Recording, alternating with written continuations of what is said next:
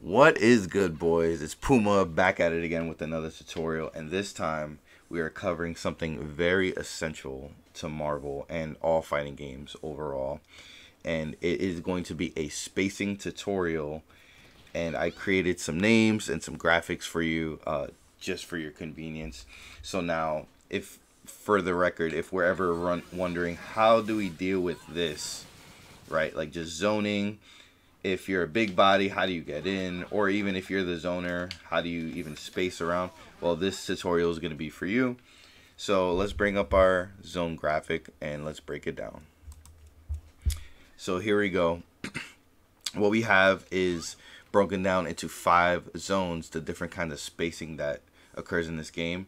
And just please note before you roast me in the comments, yes, air is going to be included. But I'm not going to go into detail about air because that's a whole mess of variables that we don't need to cover right this moment. Let's just keep it basic to ground neutral.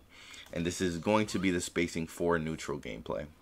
So every character utilizes a different kind of zone to help them with their tools in order to engage or disengage, get the hit, etc. So it boils down to know your character and their resources in order for you to have the best possibility to get the hit. So when we want to look at an example of this, this looks very different, right? If you go into the deep zone, which is end to end, you're gonna notice Morgans always play from this kind of area compared to someone like Tron or Hulk or Hagar, a big body. They're gonna want to try to go in to the close zone, one zone apart, right? And the biggest problem with this, let's just reset it here. The biggest problem with this is I see a lot of newer Tron players just trying to drill. And you see how that doesn't hit. I'm now in the mid zone and they're still in the deep zone, 2 zones apart. Where if you were to reset the game, it's basically the same distance. We are now mid zones apart, 2 zones apart. So in order to utilize this zone properly, if you notice, if you dash, now you just close the distance of the zone by that much. So now if you were to drill, you actually get the hit. This is a very basic and important concept to note because a lot of players don't do this. A lot of Hulk players, for example, would just gamma charge in and hope for the best. Same thing with a lot of people. A lot of Tron players would just drill and hope for the best. So what you want to do is utilize these zones and figure out, okay, how many zone spaces do I need to actually get this hit? If I wanted to do something like Hail Mary, or on the flip side, if I'm, let's say if I'm Dormammu, right? And what zone do I need to be in to land successful zoning with a pillar, or maybe get some kind of flame carpet setups and stuff like that, right? So I'll be setting up a video as well for every single character, just so you guys could get like the basics of their strengths and weaknesses. So yeah, so that's pretty much the concept of what these zones are. And so if you could utilize the zoning, you'll get the hit pretty cleanly and more consistently. So let's show you a few examples. Let's hop right in one moment. Okay.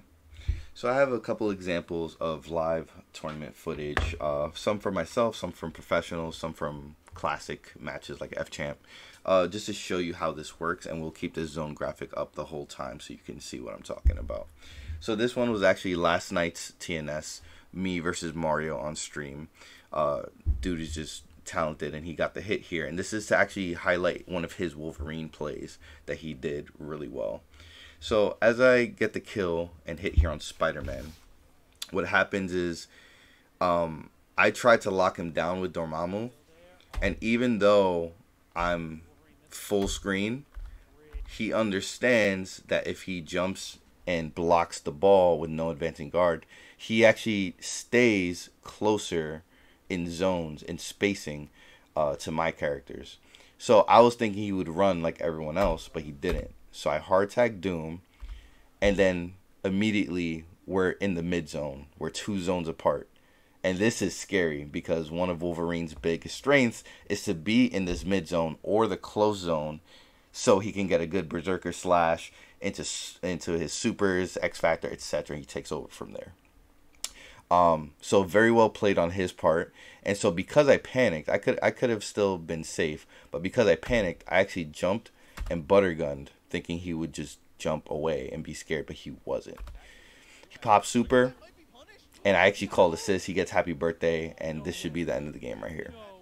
So that's just a quick example of how zones could work for a Wolverine player, and how it could be bad for someone who zones like Dormammu or Doom. So let's go into one of the more classic matches, FChamp versus KBR at WinterBrawl. So I guess just pay attention here to, one, how Magneto wants to play into big bodies. He wants to get out. He wants to move, right? So he wants to stay into in the deep zone as much as possible. Sometimes characters like Magneto, he's going to want to mix it up. Characters like him are actually strong in all zones. But you're going to see when he's playing Phoenix, he's going to try to keep running and stay in the deep zone. And so pay attention to how KBR plays Hulk to try to stay in the close zone, at least 1 or 2 zones apart for mix-ups, command grabs, super armor tools, etc. So here we go. Champ, patient, off the rip, flies away. But the whole time he was in the air, KBR is still dashing under him. And now that he was 1 zone apart, he caught the whiff off the Magneto in the air and was able to get a gamma charge here. So, you know, once we're already in the corner, that's, to me, this is kind of the end of it, because set play should take over from here. You should get the hit on Doom, you should snap Phoenix, etc. So that will be for a different video. Oh, he drops, okay. So as you can see, Doom's trying to get away. And KBR just 1-2 zones apart the whole time. And he doesn't go for any risky deep zone gamma charges here. He only does gamma charge when he's backed by drones. When he's like 1 to 2 zones apart. Thus making it a lot cheaper. You saw even Doom even got the hit. It didn't even matter. Because the drones were protecting him. Yep. Okay. So he gets the hit. He should be able to kill Phoenix there. So that's the end of that example. You know, and I'm gonna put the links to all these videos too in the comments, so you guys could just watch the matches if you guys feel nostalgic. So in this one, this was actually Milky versus Fullscreen in one of the TNS's videos many weeks ago, many months ago. I forgot which one it was, but just check out here how a Morgan with missiles plays against a Magneto. So on both ends, right? Let me pause right here and just kind of explain some of the gameplay here, because this is very technical and it will be very fast paced. So here both players want to be in the deep zone. Morgan especially, Morgan missiles, she's going to want to be in the deep zone and spam. Morgan's the type of character, she does have tools in all zones and all situations, but her best primary game plan is going to be in the deep zones spamming Soul Fist. Now Milky knows this, and he determines, okay, I'm going to also be in the deep zone because I could stop missiles, I could stop her projectiles, and I'm going to force him to use meter on Astral Vision. So you notice every time he's in a deep or mid zone, many zones apart, he's actually going to spam Doom assist and spam Disruptor, and then whenever he does push in dash by dash, inch by inch, he's going to utilize Jam Session to kind of keep the lockdown, keep a mix up, or just to say, get off me, let me reset the situation and go back to the deep zone. So let's watch that all play out here. Here we go. So we pop Astral. Milky's close. He backs up. Again, I think Fullscreen kind of messed up with calling the air Soul Fist here. He should do a little more grounded, but it's okay. He has his own way of patterning the Soul Fist. So here we go. A lot going on. Lots of deep zone movement. Even Fullscreen's trying to press up a little bit because he doesn't have meter. So he's like, okay, let me go to the close zone. Let me see what I could do with my strange assist. Milky just playing it well. We have 2 bars.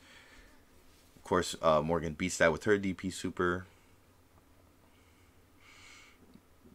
And now it's just a different matchup. We know Doom is kind of useless against Magneto, so Milky immediately just presses him. Caught him on the X Factor pop and everything, so this should just be game. Of course, human error comes into play.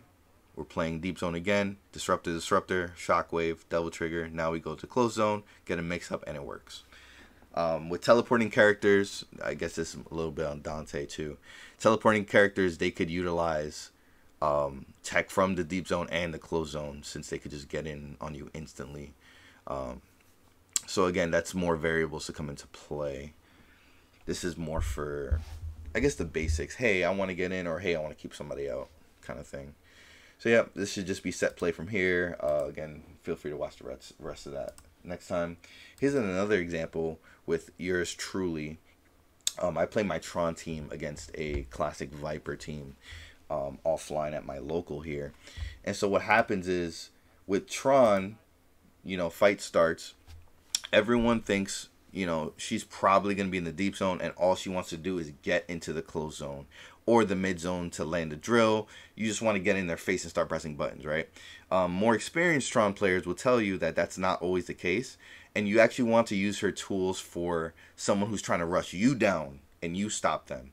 So immediately, I want to be 1 to 2 zones apart, so I can call out Disruptor or Dark Hole safely, and then I could get a mix off of those assists.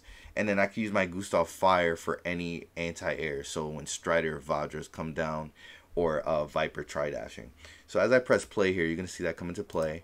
You see she immediately tries to jump in, and Gustav stops her and the assist. And then I get a free punish there. Turn this to scrambles. I get a TAC here because why not? And then, you know, we get a gravity squeeze. Hard tag Tron back in. But that's just an example of like Tron's gameplay. She's a big body, but she doesn't always just need to press you all the time. Sometimes it's more about just counterplay. And so for the rest of the set, it's just going to be set play, so we don't need to go into that. And then the last example I have here, this is same venue, Vortex, shout out to them.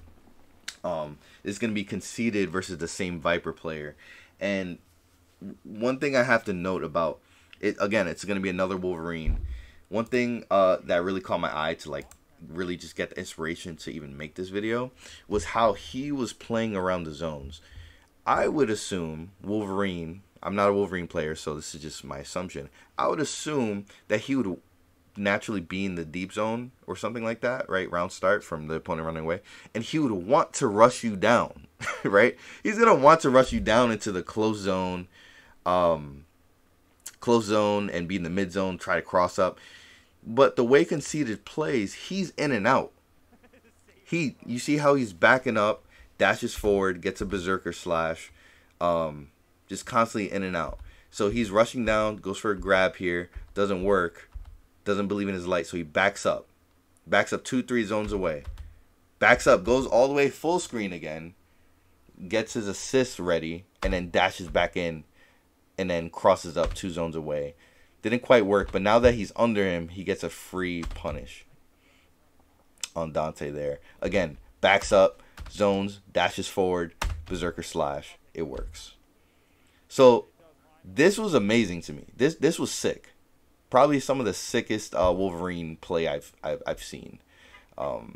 Just utilizing the different, like his different spacing dashes with beam in order to get those hits was amazing.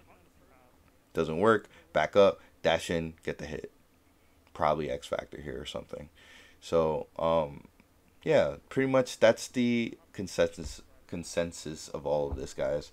I hope this helps. Next video I should put out, I'm working on my Tron tutorials now, but I'm looking to see if I can get kind of like the zone resources for you guys for every single character. So stay tuned for that, and I'll catch y'all later. Thanks.